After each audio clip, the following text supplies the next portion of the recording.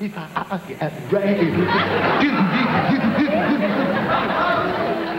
You started your show of shows back in 1950?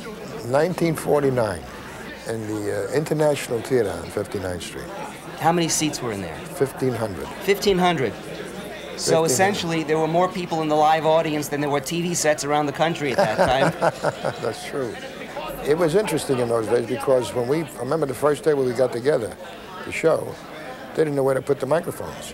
Finally, they said, let's do it like they do it in Hollywood, you know? Let's get a boom. But listen, that's when you're being in the business from the very, very, very, very beginning. Lots of things went wrong during live TV. There was a famous sketch you did, a takeoff of the movie From Here to Eternity.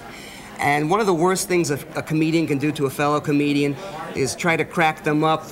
And didn't you do that to Imogene Coca? We had this scene on the beach, you know, the stagehands throwing buckets of water at us.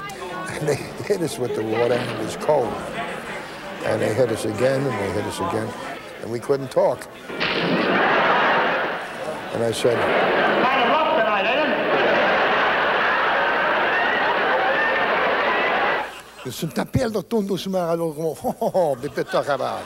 You're famous for doing double talk in foreign languages. Yes. Maybe you could tell us how a commercial for this home video collection would appear, let's say, on German television. Das ist ein anderer Licht, weil dann das ganze, das andere Licht ist stumm, und es fallen dann riecht an der Stallerei, das ist lachte, gelacht und gelacht und gelacht und gelacht und gelacht und gelacht. In Hitler was es in Polen und Czechoslovakia. Wow, what a party.